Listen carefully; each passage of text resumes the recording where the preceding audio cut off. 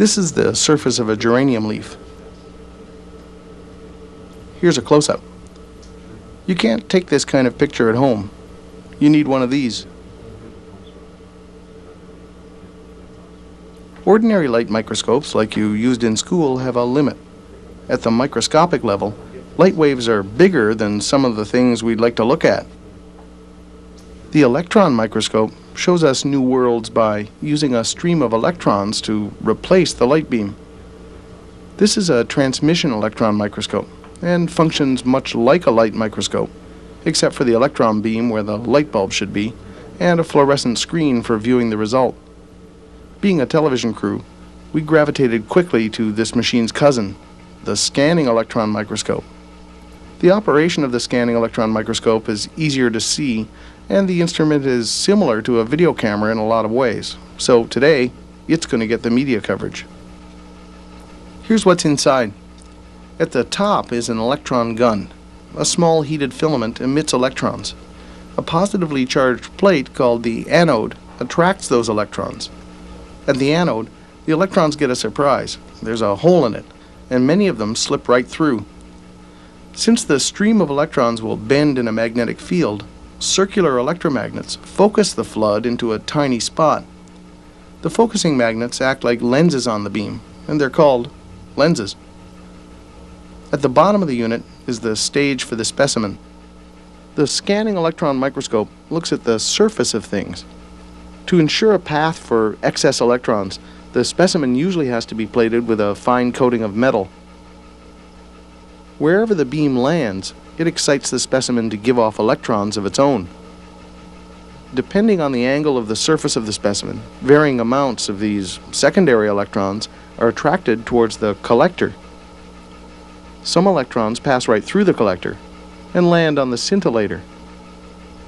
When electrons strike the scintillator, it gives off light, just like the picture tube you're looking at right now. The light is piped to a photomultiplier tube. The photomultiplier converts the light back into electrons, then uses the secondary electron phenomenon to amplify the signal. So, where's the picture? The amount of signal at the output of the photomultiplier is proportional to the number of electrons collected at the scintillator. The number of electrons collected at the scintillator depends on the surface of the specimen and where the electron beam hits it.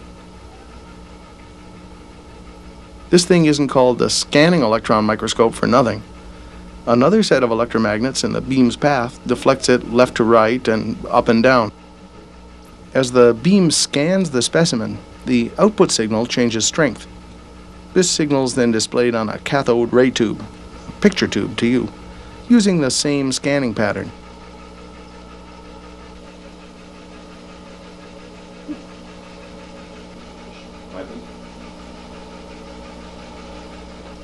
The interior of the microscope is at vacuum to avoid the electron beam crashing into air molecules, so the specimen has to be installed through an airlock, like a spaceship. In this case, the specimen is an air-dried, gold palladium-plated dog flea.